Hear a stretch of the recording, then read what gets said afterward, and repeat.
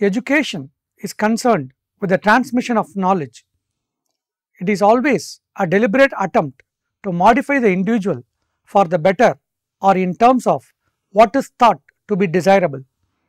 It would be a bad mistake, however, to view this knowledge only in terms of curriculum content, because education transmits other knowledge as well. But it would seem fair to claim that education aims to overcome ignorance. He would also appear that education advocates the principle that it is better to have knowledge than to be ignorant. In other words, it is better to be Socrates dissatisfied than a pig satisfied. It is argued that the modern defective curriculum content creates satisfied pigs and increases ignorance than to overcome it. Therefore, Helvetius states that children are born ignorant, not stupid. It is education that makes them stupid. So far as defective curriculum is concerned, he is essentially correct. Therefore, designing right curriculum to impart right education is of vital importance in the modern education system. Let us now see the concept of curriculum. Curriculum as a concept is not easily defined. For example, debates are carried on over whether curriculum should emphasize the child versus a subject-centered approach, child-centered approach, activity-centered approach, integrated approach, transmission of culture, or the totality of experiences learners encounter in schools. Such issues have generated a number of definitions of what curriculum is. Unfortunately, many definitions of curriculum may confuse the teachers. They were designed to help unless they are seen as valid parts of a dynamic whole. Whatever its definition, a curriculum needs to be flexible enough to meet the needs of the variety of students. All categories of learners need exposure to a wide array of curricular options. The key to curriculum development is selectivity. The skills and objectives chosen for the student community should reflect their goal of becoming as independent as possible, both in existing and future living environments. Therefore, one definition of curriculum for a particular category of learner may establish to priority levels in curricular content what skills are essential for a particular type of individual to meet some defined level of independence and what further skills are desirable for those individuals to learn, provided they have mastered the essential skills. Selectively involves the careful identification of learning skills and objectives that must be made by each individual student to reach his or her optimal level of independence. Curriculum designers may be in the best position to identify what that select curriculum content should include. Unfortunately, in our country, they are relegated to a secondary position. A major problem when teachers try to follow a curriculum in which they have little or no input. Let us see the derivation of the term curriculum. The term curriculum originates from the Latin word currere, which means to run. It now connotes courses to run by the school for reaching its goals. Historically, curriculum has come to mean classified selections of accumulated knowledge of academic subjects or disciplines. If education is for life and through life, as the Secondary Education Commission has pointed out, curriculum is much more than the boundaries set by the academic subjects which are taught traditionally. Curriculum means all that goes into the lives of the pupils through the school, home and society. It is the totality of influences and experiences, selected and unselected, conscious, subconscious and even unconscious, and planned and unplanned, which the pupil receives through the manifold activities of the school in the classroom, library, laboratory, workshop, playgrounds, and in the numerous informal contacts between teachers and pupils. Definitions of curriculum. According to Manusmriti, a curriculum should deal with all the phases of the individual's life. It should train his intellect, teach him to control his actions, and purify his spiritual aspirations, and help him in his ascent towards the spirit. Cunningham curriculum as a tool in the hands of artist, that is the teacher, to mold his material, that is the pupils, according to his ideas, that is the aims and objectives, in a studio, that is the school. Kilpatrick defines curriculum as the school environment in motion. According to Secondary Education Commission report, curriculum does not mean only the academic subject traditionally taught in the school, but it includes totality of experience that the pupil receives through the manifold activities that go in the school, in the classroom, library, laboratory, workshop, playground, and in the numerous informal contacts between teachers and pupil. In this sense, the whole life of the school becomes the curriculum, which can touch the life of the student at all points and help in the evaluation of a balanced personality. Let us see a brief historical account on curriculum. Analyzing curriculum in terms of development is the traditional and most common approach to the field. The idea is to show how curriculum evolves of is planned, implemented, and evaluated, as well as what various people, processes, and procedures are involved in constructing the curriculum. Such development is usually examined in a logical, step-by-step fashion based on behavioral and managerial approaches to curriculum and rooted in scientific principles of education. In other words, the principles are generalizable. Many curriculum texts today use the terms development and plan in the titles and thus reflect this thinking. There are more complicated curriculum development models, but they are geared for the more advanced student of curriculum. All of these development models, however, attempt to show the relationship of curriculum to various decisions, activities, and processes. They provide us with guideposts and structure to clarify our thinking. The models tend to be graphically or pictorially illustrated, and in terms of input, transformations, and output, they are sequential and rational. The curriculum is viewed as a total system, and all enterprises within the model are conceived as subsystems.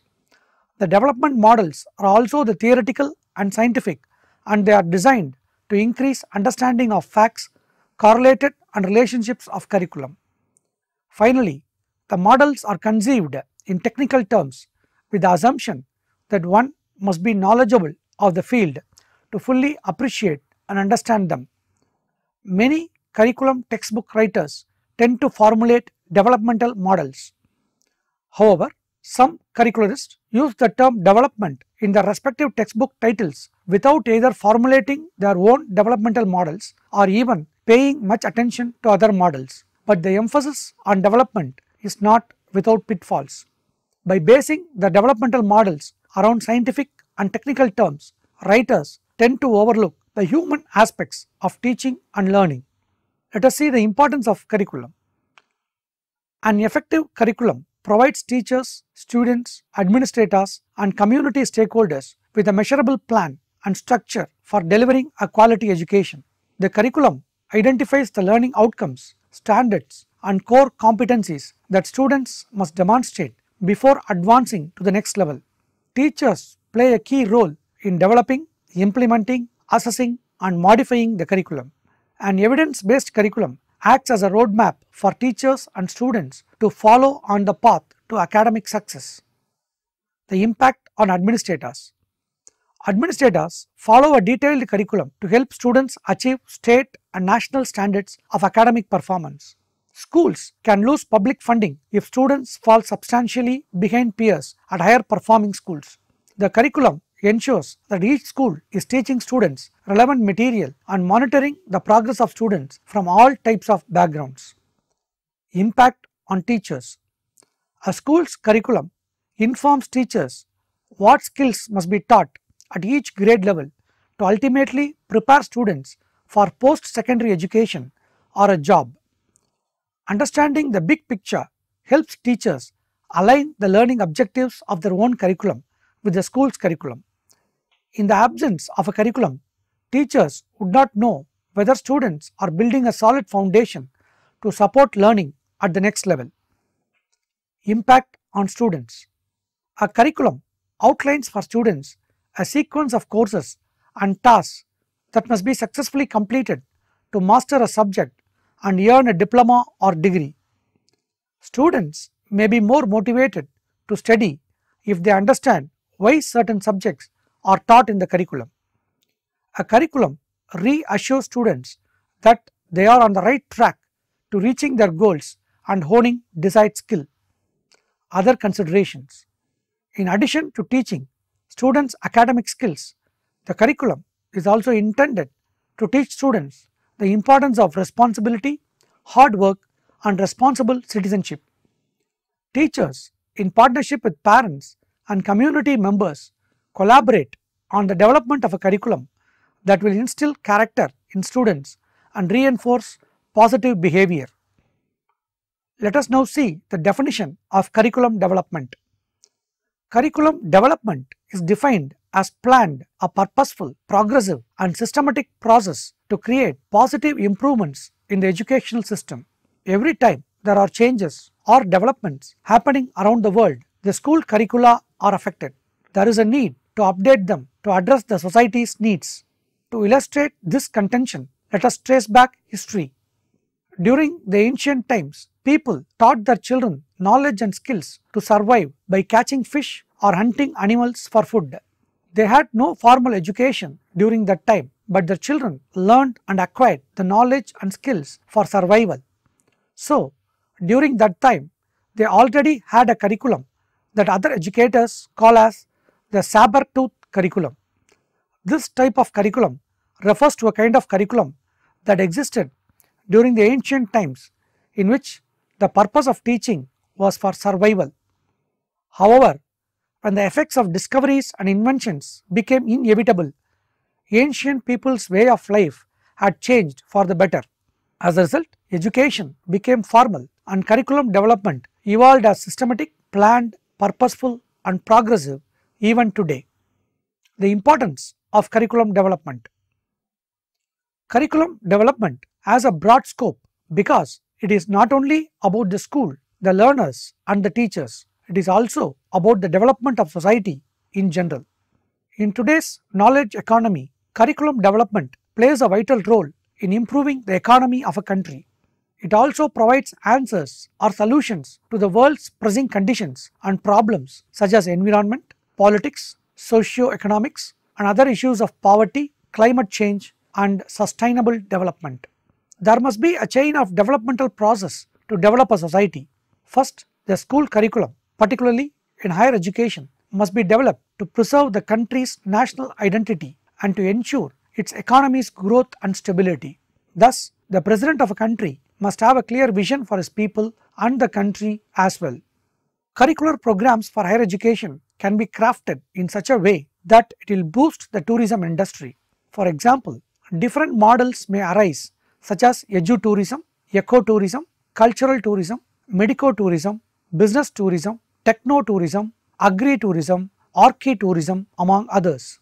If universities have curricular programs that are innovative and in demand in the local or global markets, many students, even from foreign countries, will enroll. A higher number of enrollees would mean income on the part of the universities. As a result, if the income is big, it can be used for teachers' promotion, scholarship, and remuneration.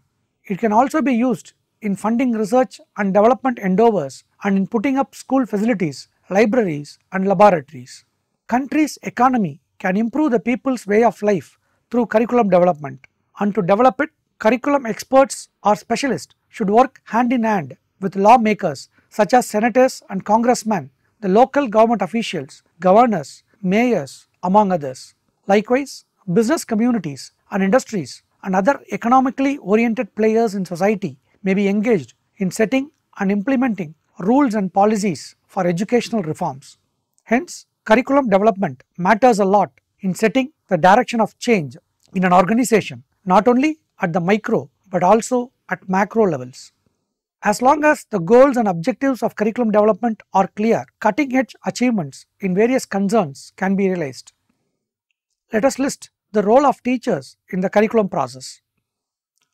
While curriculum specialists, administrators, and outside educational companies spend countless hours developing curriculum, it is the teachers who know best what the curriculum should look like.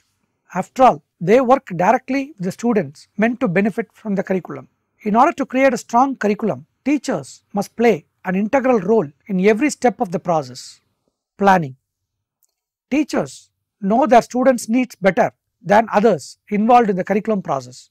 While state or federal standards often dictate the skills covered by the curriculum, a teacher can provide insight into the types of materials, activities, and specific skills that need to be included. Teachers from multiple grade levels may collaborate to identify skill students need at each level and ensure that the curriculum adequately prepares students to advance to the next grade level and to meet the standards. Creation. Because teachers must use the curriculum, they should have input in its creation. A teacher can gauge whether an activity will fit into a specified time frame and whether it will engage students. If multiple teachers will use the curriculum, allow as many of them as possible to provide input during the creation stage. As teachers provide input, they will gain ownership in the final product and feel more confident that the curriculum was created with their concerns and the needs of their particular student in mind. Implementation. Teachers must implement the curriculum in their own classrooms, sticking to the plan that has taken so much time, careful planning, and effort to create. When a teacher fails to properly implement a strong curriculum, she risks not covering standards or failing to implement effective practices in the classroom. That does not mean a teacher cannot make minor changes. In fact, a strong curriculum is designed to allow a teacher to be flexible and to insert a few personalized components or choose from among a selection of activities. Reflection. Reflecting on a curriculum allows teachers and others involved in the process to find any weaknesses in the curriculum and attempt to make it better. Teachers reflect on curriculum in multiple ways, such as keeping a journal as they implement the curriculum, giving student surveys and reviewing the results, or analyzing assessment data on individual student performance. Not only can reflection serve to improve a specific curriculum, it may guide the creation of new curriculum. Let us see a guide to curriculum development for teachers. Decorating the classroom, dreaming up engaging activities, and even sharpening to a fine point those pencils that the students will soon wield often rank high on teachers' list when it comes to preparing for the school year. All of this preparation is useless, however, if the teacher does not put just as much effort into developing a curriculum. Curriculum is a broad term used to describe the body of information students will acquire as they move from the first day of the school to the last. Because a comprehensive and well planned curriculum should span the year, providing a seemingly seamless transition between sometimes vastly different topics, curriculum development is a definite challenge. Standards review. What are you going to teach your students? Really, the answer to this question is already provided for you in the form of content standards. Each state has its own set of content standards or follows the common core standards, a national effort to make the education that students receive state to state more similar in nature. As the first step in your curriculum writing process, review these standards. To get yourself more organized, use 4 different colored highlighters, one representing each quarter of your school year. Move through the standards, highlighting them to indicate when you will cover each standard. This helps you break apart this intimidatingly large guidance document into easily swallowed chunks. Objective composition. When developing curriculum, it is important to focus on composing clear guiding objectives. These simple phrases are intended to encompass what you want students to be able to do at the end of each unit. Objectives generally begin, students will be able to, and end with a concise and measurable action that you want students to be able to perform at the conclusion of the lesson or unit. For example, a maths teacher who is preparing to tackle the formidable task of teaching her students how to write proofs may write a statement. Students will be able to compose original proofs of 5 or more steps. To ensure that your curriculum is full of lessons that help students accomplish the end goals you have for them, compose your objectives before you plan your day-to-day lessons. Theme selection.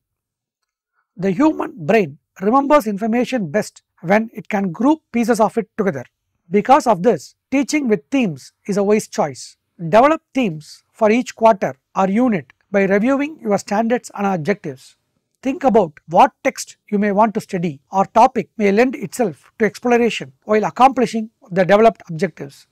For example, if you want to teach students about informational text but also review the literary concept of conflict, you may want to develop a tornado themed unit in which students read a fiction text about tornadoes along with scientific information text about how these monsters of nature develop. Lesson planning. To many people, curriculum development is synonymous with lesson planning. In truth, however, lesson planning is only a small part of the curriculum development process. After you have reviewed and divided your standards, composed your objectives, and developed your themes, you are finally ready to write your lessons. Compose period-long lessons, including details as to how you will teach your students the information you want them to acquire. While you can create a rough sketch of what you want your lessons to look like for the year, don't carve anything in stone. To be a truly effective teacher, you must allow your students' comprehension of the material or lack thereof to determine how much time you devote to each topic. If you plan your lessons down to the day, you run the risk of becoming too focused on implementing your curriculum and losing sight of the most important part, the student understanding.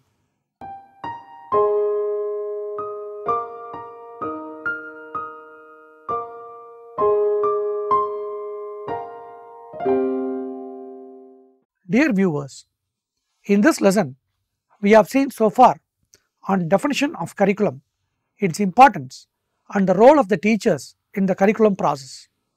Thank you.